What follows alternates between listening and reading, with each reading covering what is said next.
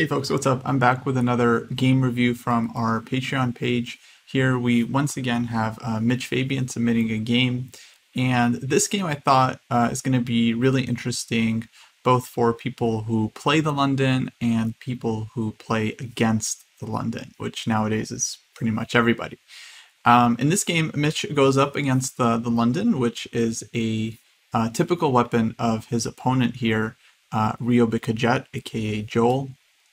And he gets into some really interesting strategic difficulties that I imagine are happening in all kinds of games, and it'll give us a good chance to talk about the London structure and what are some of the typical ideas that Black should utilize. So the move order here is kind of like a Nimzo move order, which I think is totally fine. And what I've seen a lot of players do in this kind of position is keep their pawn on d7 and actually just develop the bishop via b6 to bishop b7, and eventually putting this pawn on d6. I think that this is quite a flexible approach. It's one that can be maybe considered anti-London because we're not giving white this key e5 square that they normally love to control and play around. This is definitely a setup that I think could be really interesting to investigate. But objectively, there's nothing wrong with what Black does in the game, which is playing d5 and kind of transposing back into these typical London variations. So bishop d6, bishop g3, castles, bishop d3. Here Black plays b6, which very normal move. And now White goes for this move, knight to e5. Now, I'm really not a London expert. I've honestly barely looked at the official theory. I know that this is definitely a popular move, and just a popular idea in general to try and support this knight with f4, creating this kind of like Pillsbury attack type setup, but it's definitely not fatal for Black, and Black does have ways of fighting against White's setup. So bishop b7, f4, and here Black plays knight to e7, which I think is a totally reasonable move. The idea is to eventually transfer this knight to the f5 square and kind of blunt White's pressure on this diagonal. Here White plays queen to b1. It's kind of a cheeky move, but it makes a lot of sense. The point is that if Black ever plays c4 and chases down the bishop, White can keep the bishop on the diagonal with bishop c2. As opposed to queen c2, Black can maybe just immediately go c4 here, and the bishop is forced to a bad square on e2, and I think Black would already be totally fine. So queen to b1, and here Mitch is already on his own, and after some thought decides to take on d4. I think objectively this move is totally fine, but there are different ways of playing the position. One is the way that Mitch kind of plays it. The other way would be to start with this move g6, which Stockfish is actually quite fond of. And the idea of, let's say, just blunting this diagonal to take over the control over the f5 square, I think this is a pretty good one. And the way that the engine wants to follow up in this position, I would say, is a little bit counterintuitive at first. Let's say White goes bishop f2.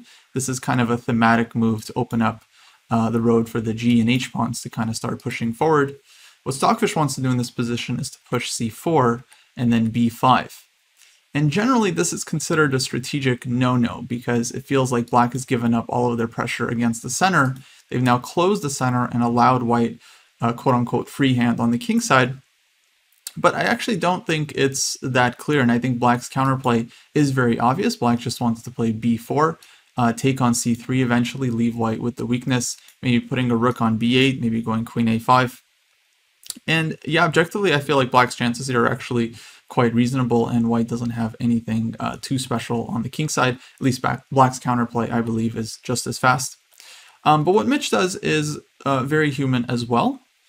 Takes on d4, e takes d4, and plays g6. Here White continues bishop f2, kind of following the same plan.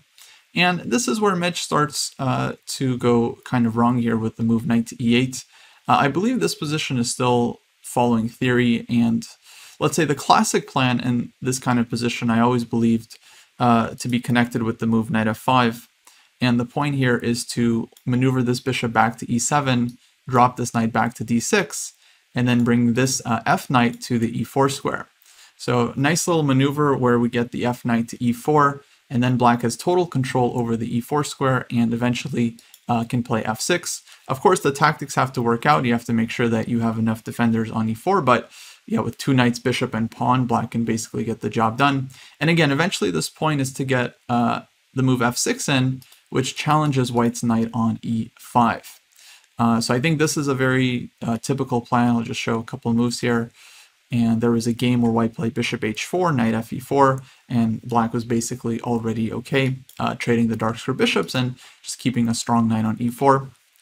And the other way black seems to be playing this type of position is with the somewhat strange move knight h5. But again, this move is connected with playing f6 and taking away this outpost from white. Also, black hits the f4 pawn, so white generally goes g3 here.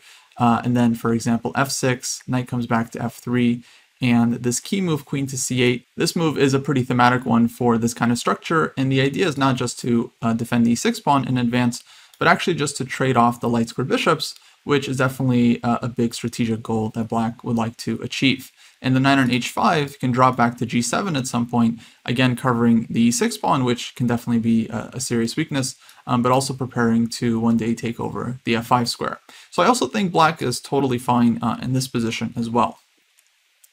Now the move that Mitch chooses here, knight to e8, is pretty similar in that this allows black to play f6, but the drawback is that the knight is actually not on h5, which number one gains a tempo against the f4 pawn, but also stops white from playing one of their main plans in the position, h4, h5.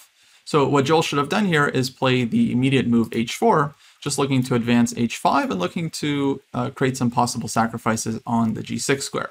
And if black plays h5 themselves, then white has to kind of switch plans and play for the g4 break, and something like queen d1 I think is already very interesting, maybe even the immediate g4, and yeah, white is just well on their way to opening up black's kingside. Instead, white plays g3, which is a typical move, but a little bit slow. Gives black time to play knight g7 and start kind of shoring up his kingside position. Now white does continue h4, and this is where Mitch really starts to go wrong. He plays this move h5, which feels very thematic, but really the key question is just why not f6?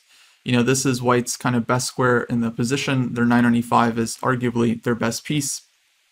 And here black is perfectly suited to play f6, take away the square from white's pieces, force the knight back. This knight on g7 is nicely covering the e6 pawn. And yeah, I actually think white has very, very little here.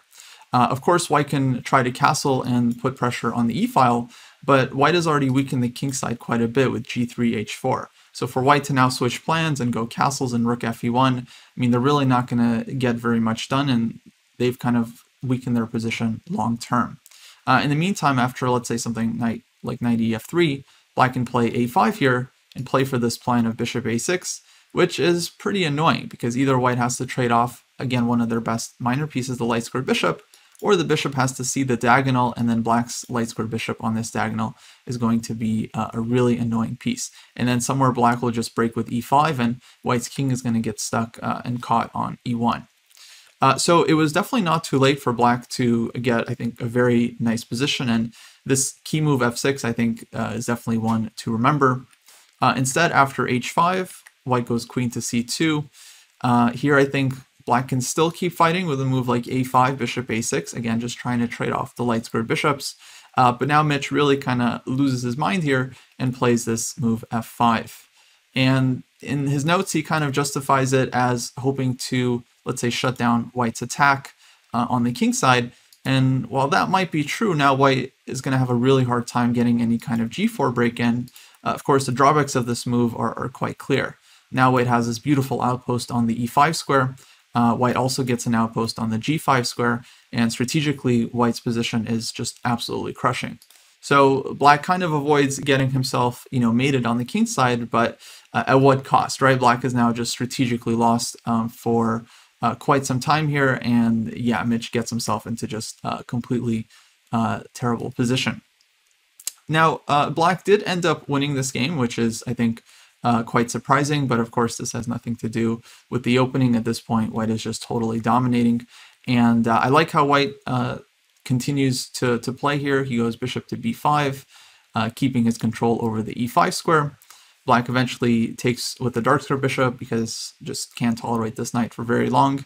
And white very understandably recaptures with the piece. I think fe would have been stronger here, kind of opening up some dark squares for the bishop to use. In both cases, white just has decisive advantage.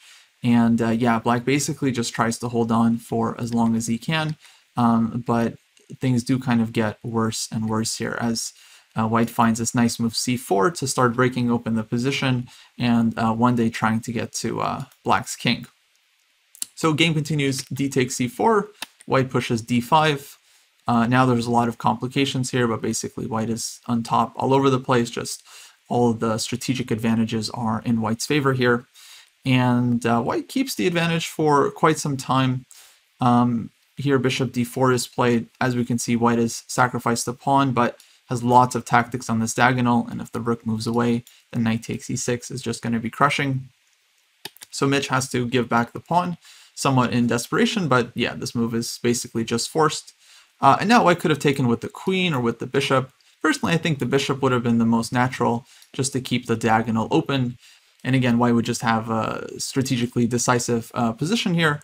Instead, white plays fe and still keeps decisive advantage, though eventually I think this game goes into some mutual time trouble, and black ends up winning after some insane complications. I'll leave the game linked for those of you that want to check out the whole thing, but yeah, at this point there's, let's say, lots of mutual mistakes from both sides after this point. I think not the most interesting thing for our lecture here. The main thing I wanted to highlight from this video is just how to play against this key knight on e5 that London players love to use.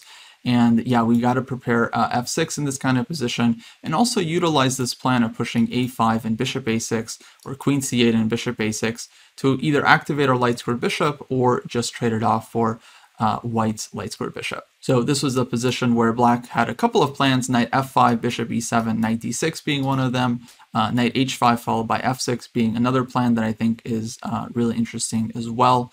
And lastly, this plan of just shutting everything down by playing g6, c4, and b5. A lot of times this can backfire for black if you close down the center too quickly, but here I think black's counterplay is very, very clear with b4, rook b8, and queen a5 coming. So alright guys, that's going to wrap it up for this video. I hope you found it instructive. If you did, please let us know in the comment section below. And if you haven't subscribed to the channel yet, make sure to do so. We would really appreciate it. Alright, hopefully I'll see you in the next one. Take care.